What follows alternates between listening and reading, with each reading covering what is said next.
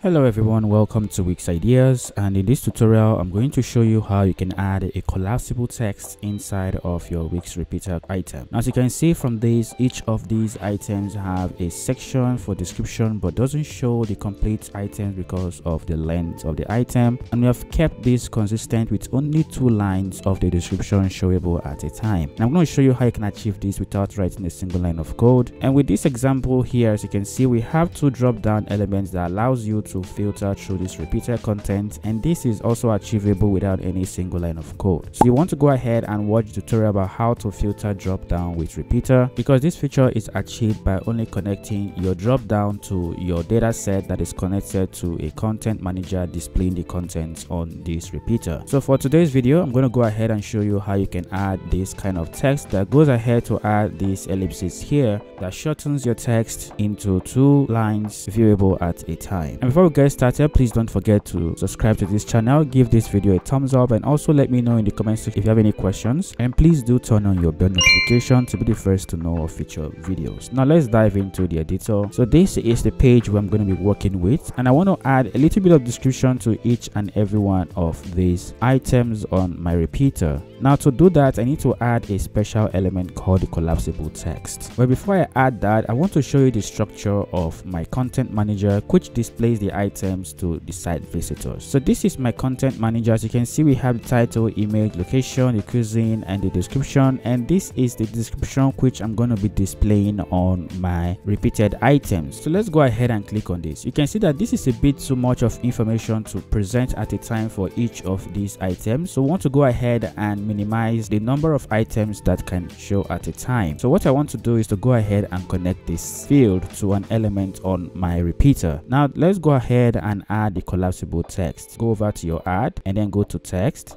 and then go to your paragraphs, and here you can find the collapsible text. So you can drag and drop any of these collapsible text onto your site. So let's start with the first one, which is change the text. So this is the text that is currently being shown here. That means you can actually use this to display any kind of text on your website. But what I want to do actually is to connect this to my data set the same way I connected these text elements. So first of all, you can see that we have 2 options here. We have the option to expand or to link. For me, I'm going to go with link.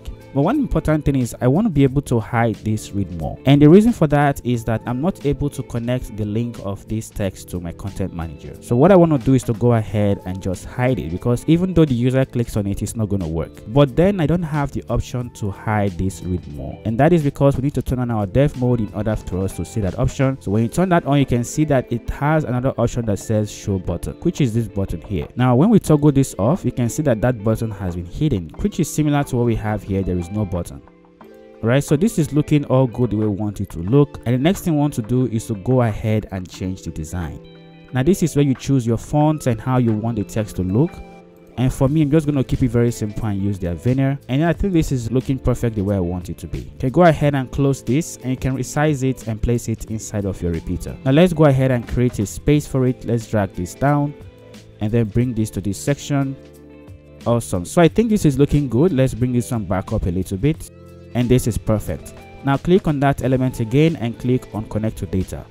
You're going to go ahead and choose the data set that you use to connect your repeater, and then click on test connect to, we're connecting it to the description field. Now once you do that, you can see that the items have successfully been connected, and they've shortened the number of items that can be viewed at a time. This is looking good. Now let's say, for example, you want to display more lines, or maybe just 1 more line. So let's go ahead and click on that, go to layout, and this is where you choose the number of lines to display. You can choose to display 3 more lines. Now this is looking good, and you can go ahead and choose the number of lines that you want. I think displaying 3 lines is perfect. So that brings us to the end of this tutorial. I hope this was a very useful tutorial. If it was, please let me know in the comment section, and also don't forget to watch the tutorial about how you can connect your data sets to repeaters that you can use to filter your repeater without writing any single line of code. Thank you very much for watching, and see you in the next tutorial.